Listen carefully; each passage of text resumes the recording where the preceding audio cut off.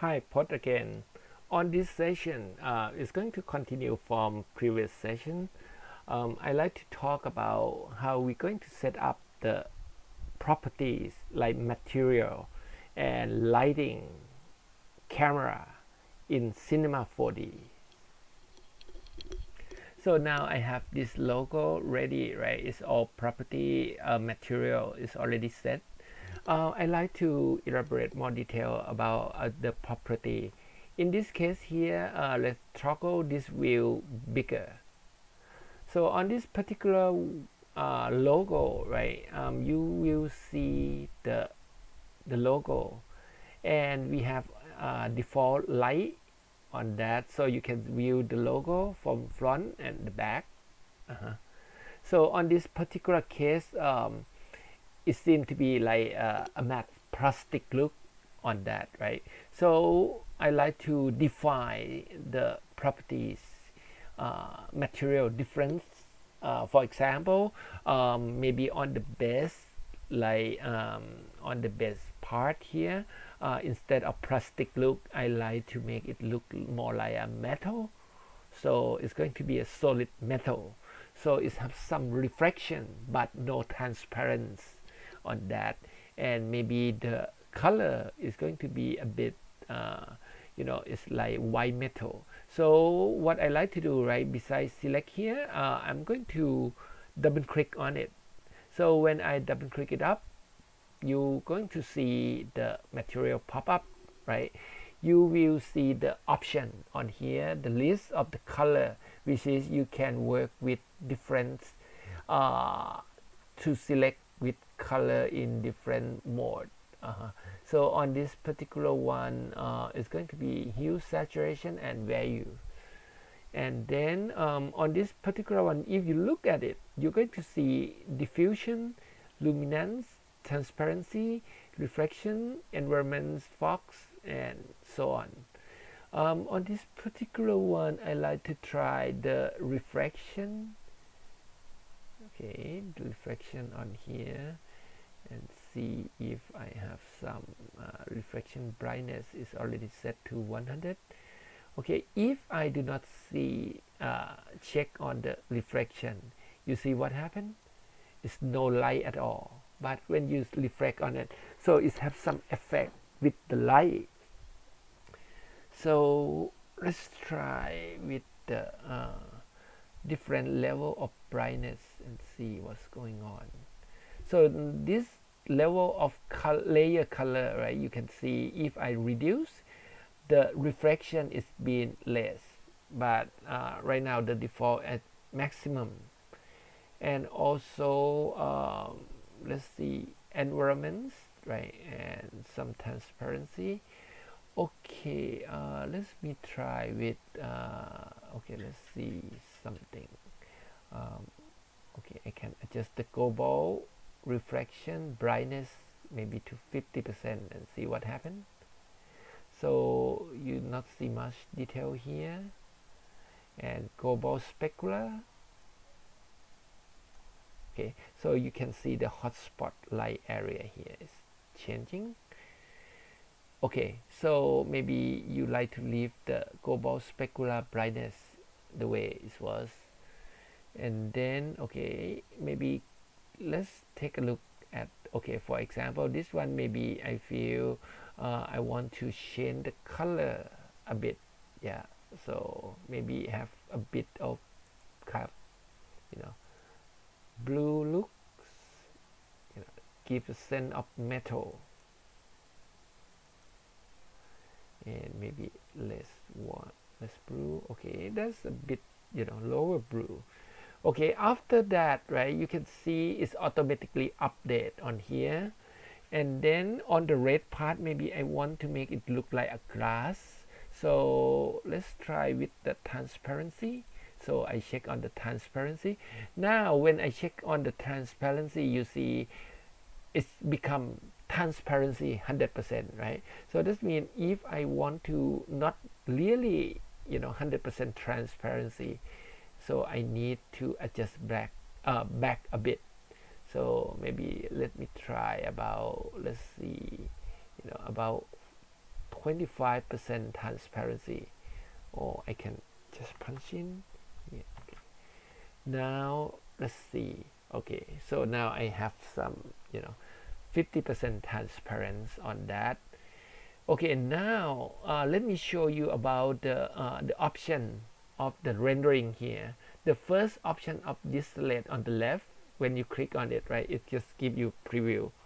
So now you can see the red part here is have some of transparency effects, and you see, the blue and the base one is a bit of kind of a bit of sand, a bit on that. All right, okay, and the second icon right here, right, is give you the render option on the new window. So this will allow you to, to have a look at your screen. You can also set the zoom level or fit the screen. So in this particular site, I used the like, different proportion on that screen. So let me show you on the last icon here. Is give you the output option. So in this particular scene, right, look at the first one, output. You have the option to output to screen, so, or you can output as a web, or output as a video, or output as a print, right? So in this case here, I'm going to choose the output as a HD TV at 30 frames per second. Okay, so this so I select HD TV, and let's see at 29.97. Okay, let's try that. Video HD TV, yep. And let's see. HD TV, okay, for full HD. 1920 by 1080 at 72 pixels per inch, and also the film aspect ratio. In this one, I like to have a pixel 1:1. But when you change it to 1:1, right, it's going to be a square format. Let me change this to back to the custom again. Change it back to the video full HD. Yep, at 25 frames per second. And then when you render, you want to render all frame, right? From frame, okay, let's do the frame rate at 25 frames per second. So if you want 5-second animation, it's going to be like 125 frame. Okay, and then field rendering no more. Yes, and then save. Where would you like to save this file, right? So you can save it local complete. Yes, right there. So the file, the animation file, you can do right here. So I make the animation file, save in here, right? And then multipass, I do not need it yet. So anti-aliasing, so I can use geometry.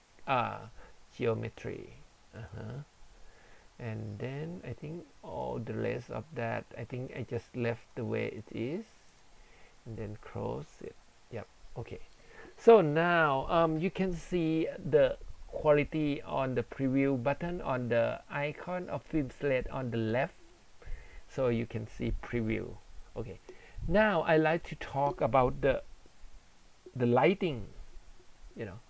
So right now I have all the materials set, right, and I like to set up the light on that. So you see the upper icon here, you can see the light. They have many kind of light, the target light, right, and sunlight, spotlight, and area light, infinity lights, and different type of light. Okay, let me try to set the sample one. I think I'm going to use the target light. Okay, so when you activate the light, right, and the default light will be automatic off. So that means if you want to set up your light, you need to set it properly. Otherwise, you're not going to see anything because the default light is gone. So now you can see the problem when the light, when you add the light, right? It's point to center of the world, right here. So it's not point to the models. Now what you have on the light, right, as far as you can see on here, let me zoom in. So this is the target. Okay, that target is point to center of the world, and then this is your light. So now what I need to do, right, I need to move the light target to the models, okay, which is right here. So now I adjust the target, and I also want to move the light closer, and then maybe a bit to the front, and a bit closer, and a bit to the front. Okay, now this is look from the top, right? So you see the view right here is still dark, right? So if you look from the right hand, right, you can see why that is the problem, because it's just point, you know, on that part is a bit above. So I need to set the target light again, and then move it lower, right to the center of it. And now if I look to, you know, all scene, right, it's going to look, you know, okay now. Okay, so let me preview. This is what it looked like, right?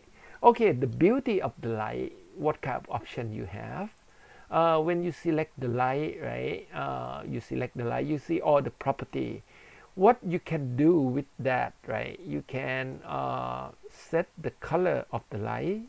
Okay, for example, I can pick different hue. Maybe I use the a bit yellow look, right? Okay, so it's a bit warm light, and then I can also play with the type of light on here. I can adjust the light to be a spotlight, or, you know, different light on that with the target. And also one of my favorite benefit is also the shadow. So I can, you know, create some shadow to make this light have the shadow effects on that. And also I can have the light visible. So I have a few options of visible light, like visible, volumetric, and increased volumetric light. Okay, so when you make the light visible, right, you will have another option on here if you look carefully. You know, okay, let me zoom in here. So when you create the visible light and non-visible light, you look at this. You will see this part here. This part is the distance of the visible light. Okay, let me preview to show you, right? So in this case here, the light is point to my objects, right? And then I like to increase the visible area, you know, to make it go through on that. Okay, in different angle. Okay, maybe let me zoom in more, and then okay, let me adjust that, and then zoom. Okay, adjust that. Okay, now let me preview. This is what it looked like. So you can see if I use visible light, right now this is the visible area of the light. So when I render, you can see some kind of flare around this part right here, and you can see some shadow going on here, right?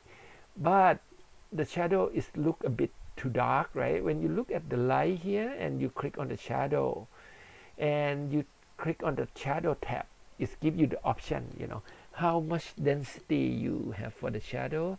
Right now it's default at 100%. I can adjust the shadow density to 80%.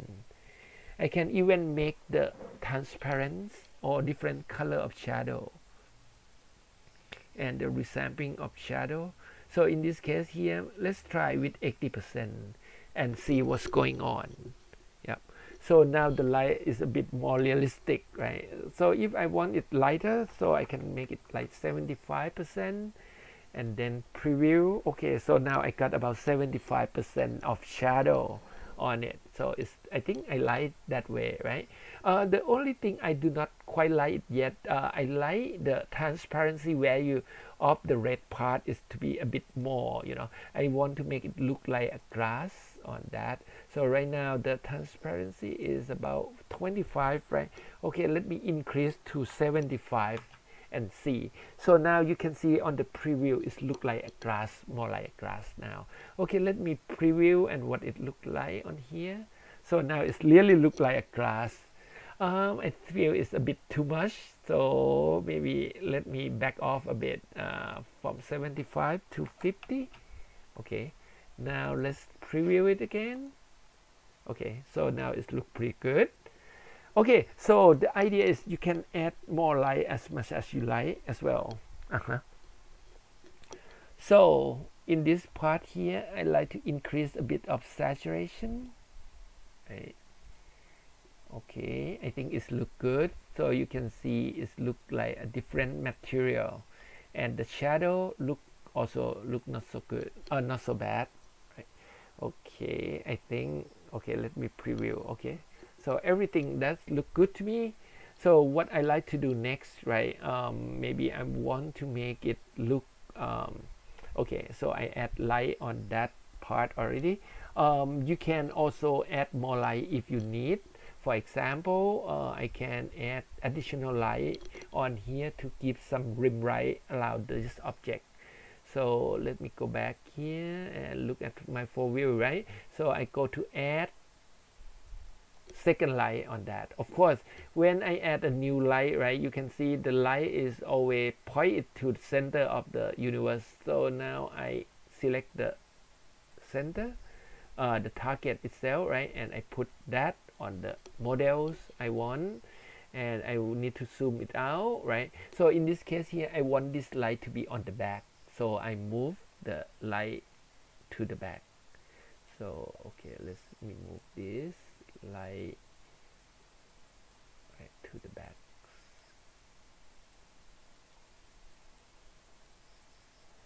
Okay, right now the light is on the back. Let's see what it looked like. Right now you can see the light is point to the back, but it's a bit above of my model, you know, you can see here. So now you probably have to set the target and move it lower. Okay, so now you can see, you know, it's better to, you know, to adjust in, easier to adjust everything in full viewport. So that way you can, you know, see everything what's going on around you. Now I like to preview what it looked like. Okay, now you can see this have more detail on the side. Okay, if I turn off the light, right, and then you see what happened. This is quite dark on this part, on the edge of the logo. But if I turn it on by clicking this, right, and I, okay, zoom in, and then I can preview. So now I can see this corner right here is look very, very nice, right? So I can see the edge of it. So okay, what I like to do, maybe I just like to move the light a bit lower so I can see the edge right here. It's catching up more light on that. Okay, let me increase that and zoom out a bit. Then set the guide here and move to the side, and I can adjust the light wider.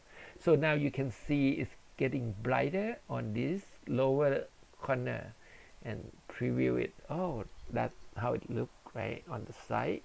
Okay, now I think it's good enough. I like that part already.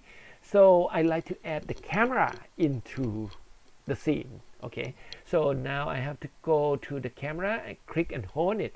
You will see a lot of options on here, right? On the light version you have only camera and target camera, but on the full version you have a stereo camera, motion camera, and, you know, extra camera on here, you know, camera with crane. So in this case here, I'm just going to show you the target camera. Again, right, when you add the camera into that with the target is always point to the center of the world. So now I move this center, you know, to the logo. Okay, right now I just move it right, align with the center of the logo right there. Okay, and then I can change this perspective view into my camera view, right? My camera is right here, so I go to camera and go to use camera, from default camera to this camera. So now this is the way, on this perspective view, right, is the way you look or you see from your camera. So if I move the camera, move the camera closer, you can see the view is respond to my camera right now. Okay, so now I can set a perfect scene with the camera.